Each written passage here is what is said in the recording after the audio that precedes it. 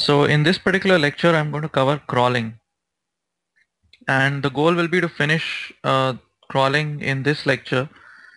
But in order to do that, you may have to concentrate uh, a little bit on some of the portions that we are going to discuss in this chapter. So this corresponds to chapter 20 of your book, sections 1 to 2. So 20.1 and 20.2. So you may have to pay extra attention in this lecture in order to understand the different components of the architecture of a crawler that we'll be talking about. So what is crawling? So crawling just refers to the gathering of pages from the web in order to create the corpus that will be indexed by the search engine. So if you recall chapters 1 to 4, we discussed that index construction pipeline, right, which had a bunch of documents that had to be indexed at the very top, and then we had steps like tokenization, linguistic pre-processing, and then index construction before the index was created.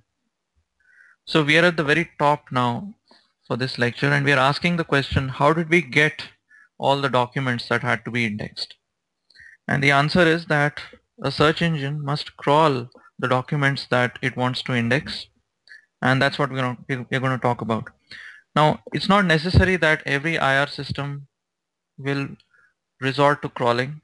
For example, if you want to build an engine to a search engine on the documents that are in your on your machine, for example, on your PC.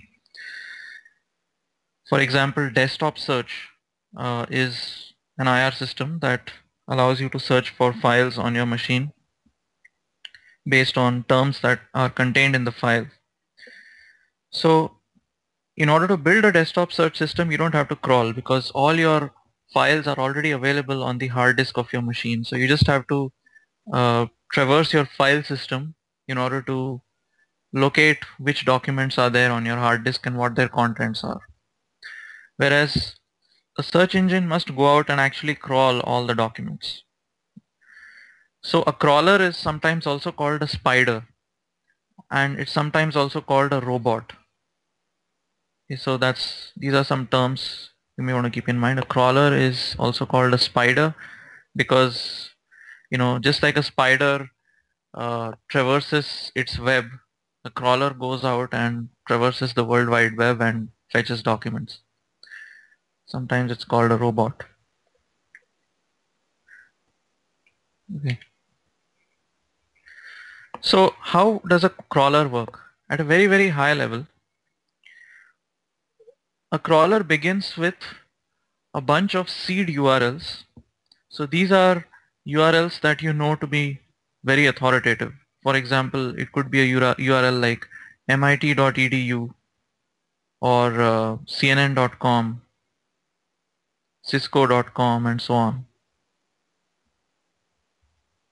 So these are some authoritative seed URLs with which the crawler begins. And then what the crawler does is it fetches the documents corresponding to each of the seed URLs and parses them. And as it parses the documents, it's going to extract the links that are in these documents, and it will place these links into a queue. And then it's going to repeat this step again. It's going to, so imagine starting off with a queue which contains these seed URLs. Okay, so imagine that the queue is initialized with the URLs of these seed pages. And what you're doing is you're performing one iteration after another. And in each iteration, you are picking a URL from the queue. Then you're fetching and parsing the page corresponding to that URL. And as you parse the page, you're extracting the links, the URLs that are embedded in the page that you're just parsing, and then you take those URLs in the page and then you add them back to the queue. So if this was literally implemented as a queue, this would correspond to what sort of traversal of a graph? Have you uh, have you done breadth first search or depth first search in your data structures course?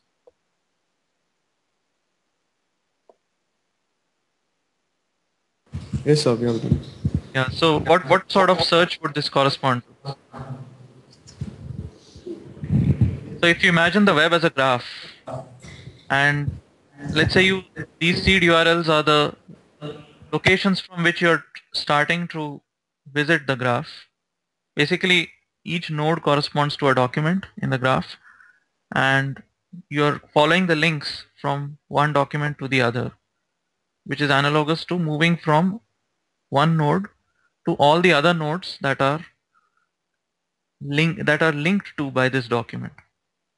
So what sort of traversal would this be if you were to literally use a queue data structure in order to uh, traverse this graph? Of course, here we're not starting from a single source. So in your graph traversal algorithms, you start from a single source. Here we have a collection of seed URLs. So there are like multiple sources from which you're starting. But roughly what sort of traversal is this? Is this breadth first search or is it depth first search?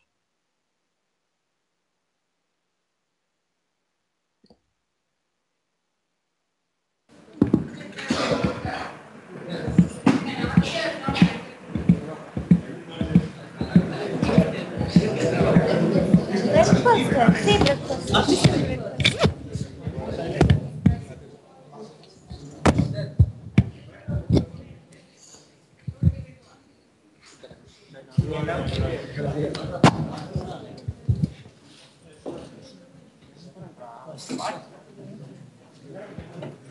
Yes, anyone?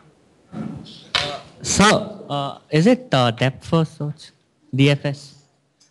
It's actually BFS because breadth first search uses a queue. Okay, breadth first search uses a queue, whereas depth first search uses a stack. Okay, so if you add the nodes that you are seeing into a queue, then you're going to process them in, first out order. Right? Whereas if you insert a bunch of elements in the stack and also pop them, you'll be accessing them in a last in, first out order.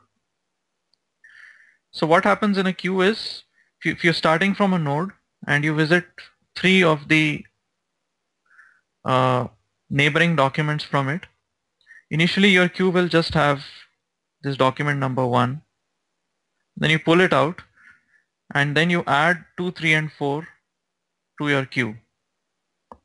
Okay, so the head of the queue becomes 2 now. And then you will visit pages 5, 6 and 7 which could be adjacent to queue, and so you're going to pop 2 here and you're going to visit the pages that are adjacent to 2 that you have not yet visited. So those are 5, 6 and 7, and then you'll add 5, 6 and 7 to your queue, and you will delete 2 from the queue.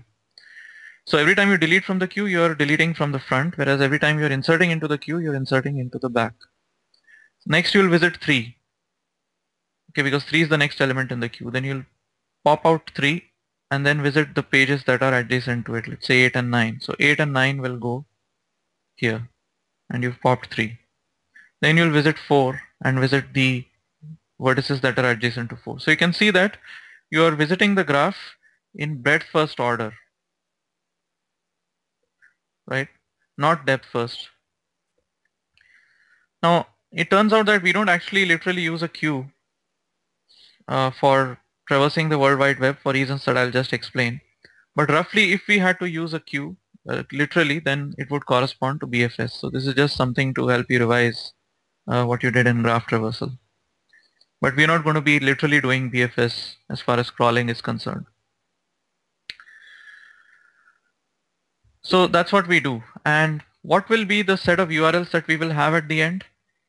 They're all the URLs that can be visited starting from any of the seed URLs. So if there is a path from any of the seed URLs to a vertex V, sooner or later we are going to visit vertex V. So obviously this assumes that the whole web is connected to, it's kind of connected such that if we start from these seed URLs, we'll be able to traverse the whole web. Now, it's not necessary that we want to traverse the whole web, because many of the pages may simply be junk and not even worth indexing. So we will obviously prioritize by saying that these seed URLs have to be authoritative pages. Okay, so as we are crawling, here's a snapshot of where we could be in the middle of the crawling task. So what you see here is a spider. It's a spider that starts from these seed pages.